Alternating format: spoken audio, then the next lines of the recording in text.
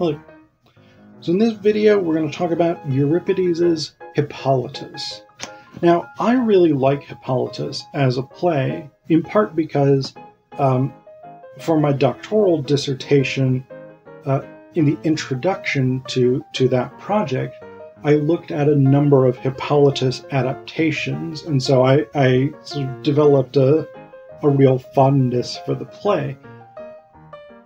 It's one of the best examples, I think, in extant Greek tragedy of the hubris is punished model. And so that's, as Aristotle tells us in the Poetics, that's one of the things that we get in Greek tragedy, in successful Greek tragedy, is this idea of a tragic error, which the tragic error is almost always, or the tragic error is often a form of hubris, of overweening pride or arrogance specifically against the gods.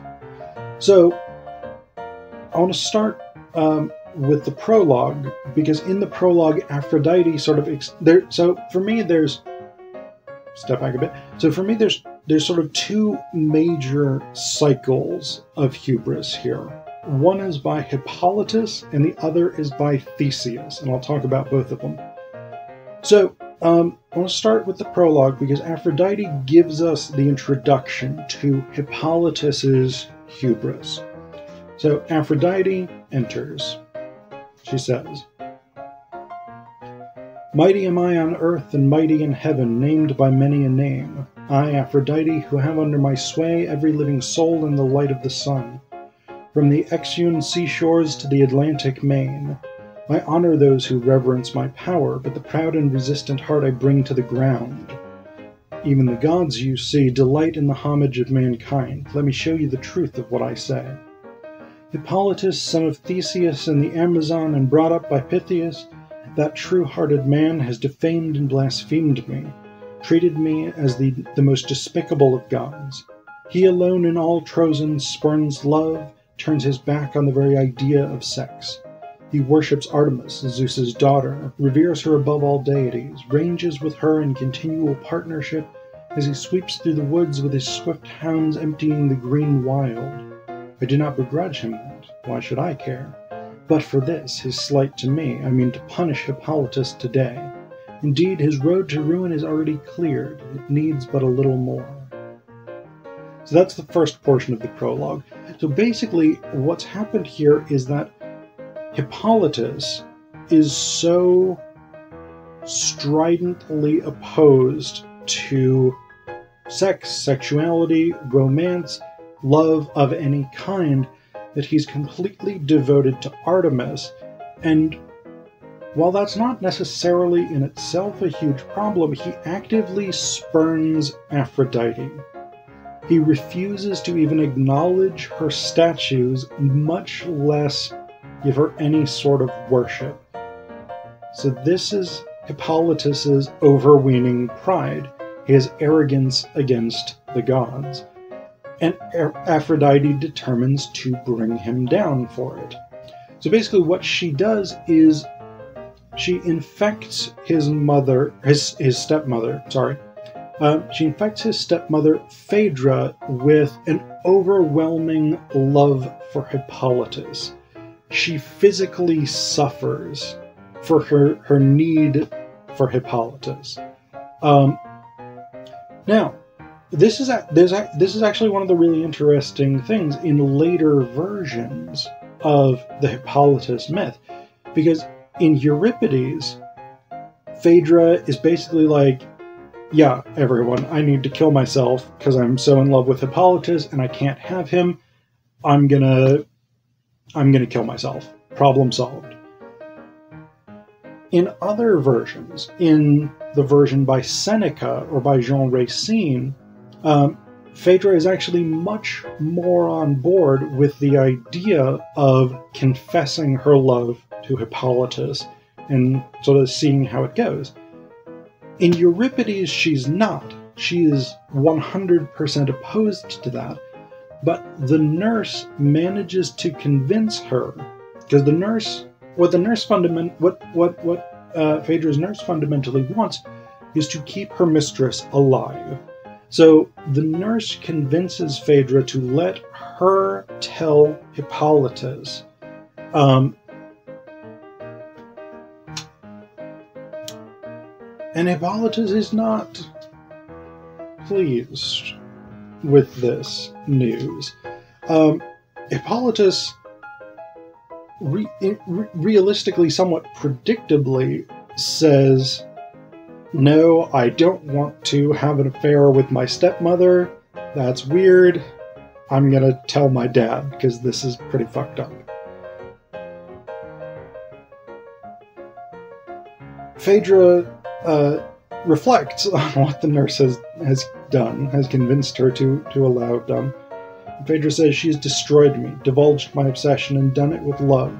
Damned me by her cure." So we've got that component here, that sort of fate has destroyed me component that we have throughout Greek tragedy. So, rather than face Theseus and the accusation by Hippolytus that she has tried to seduce him, Phaedra decides she's going to hang herself, which she does, but she leaves a note before she dies to Theseus saying that Hippolytus attempted to rape her. This is one of the few things that Euripides doesn't explain well. Generally, Euripides is quite good at explaining people's motivations, but this is one of the things that it's not quite clear why she's done that. It seems like she's trying to think through, like, what can I do that will help secure my children's future and make sure that they aren't under a cloud of suspicion. But it's not really well explained. So, she leaves this note. Theseus finds it, and what he says is, "The choking obscenity, I cannot contain it, it must out, break through the portals of my mouth. My city, in the full glare of Zeus's holy eye, Hippolytus has ravaged my wife. Father Poseidon, hear me. You promised me once 3 curses. Let me have one of them now, to destroy my son. If there is power in them, let him not escape this very day." So basically, Theseus says... So Poseidon is Theseus's father. Theseus calls on his father Poseidon to destroy his son Theseus because he believes the accusation in Phaedra's letter. Now, interestingly, the chorus leader says, "For the sake of the gods, king, cancel that prayer. Believe me, you'll come to know in time the mistake you have made." So this introduces us to the second round of hubris. Theseus's hubris here in calling on his father Poseidon to destroy his son based just on this note. What happens is that so when Hippolytus gets back, Theseus basically says, "You're banished, get out of my house, out of my kingdom." And so Hippolytus takes his chariot and he's riding along the seaside when Poseidon sends a great bull up out of the ocean, and this bull spooks Hippolytus's horses, who take off, and they basically pull him out of the chariot, and he's dragged along this rocky seashore. And it's just this horrendously painful, slow death. And Artemis comes to Theseus. And basically, Artemis says, "Hey man, you prayed for your son to be killed by Poseidon, but actually he was innocent. He did not rape Phaedra, he didn't even try to rape Phaedra. Actually, she was in love with him. You made a huge mistake, and now your son is horribly dying." And she actually says here, "Your father Poseidon, king of the deep, with only good intentions to honor his word, consented. But both of us, he and I, consider your action wrong. So you proceeded without examination, without proof, without auguries, and without waiting for the revealing hand of time to release curses against your son and kill him. So this is Theseus punished for his overweening pride. And then we have the almost dead Hippolytus brought on, basically to forgive his father for what he's done.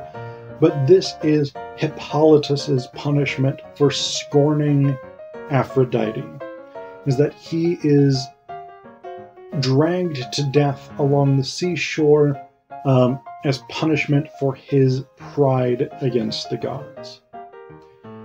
So Hippolytus is really interesting. The Euripides version is really interesting because, like I mentioned before, there are two main later versions. There's the version by Seneca, the Roman playwright and philosopher, and there's the version by Jean Racine of the French Golden Age of theater. And each of them takes dramatic divergences from this. In Euripides, Phaedra is, and actually both of those plays are called Phaedra rather than Hippolytus. So in Seneca, we'll start with this one. So in Euripides, Phaedra is more keen on killing herself than she is on actually having a relationship with Hippolytus. She recognizes that it can't happen, and she recognizes that it would be shameful, and so she elects suicide, and it's only when the nurse talks her out of it that she changes her mind. Seneca takes a different approach to this. Some would say a more anti-feminist approach to this, because in Seneca's Phaedra, she's much more interested in confessing her love to Hippolytus and starting a relationship with him. So she's really the driving force there. And then the other interesting thing in Seneca's version is she kills herself after she publicly proclaims that Theseus has attempted to rape her. So in Euripides, she leaves a note. In Seneca, she states this in public before killing herself. So Seneca's Phaedra is much less the sort of... So Euripides' Phaedra is much more the tool of the gods, the plaything of Aphrodite, who's used by Aphrodite to take revenge. In Seneca, she's actually much more of a driving force, but not necessarily in a positive way. And then in Racine, we actually get the introduction of an entirely new character, Arsine, who is Hippolytus's love interest. And they can't get married because she's daughter of an enemy king or something like this, and Theseus wants to make sure she never has children so they can never challenge him for the crown, whatever it is. But because of French Golden Age, French classical theatrical conventions, you couldn't have a character who was like, no sex, no romance, I reject that. The French just wouldn't be able to get their minds around that idea. So you have a completely different shift here. We no longer have... There's also the fact that the French don't believe in the classical Greek pagan gods. So we have a complete shift from what we have in Euripides as Hippolytus to a version of the story in which Phaedra can't have Hippolytus because he's in love with someone else. Which again, completely abandons the whole Aphrodite is taking revenge on this character for spurning her as a deity storyline.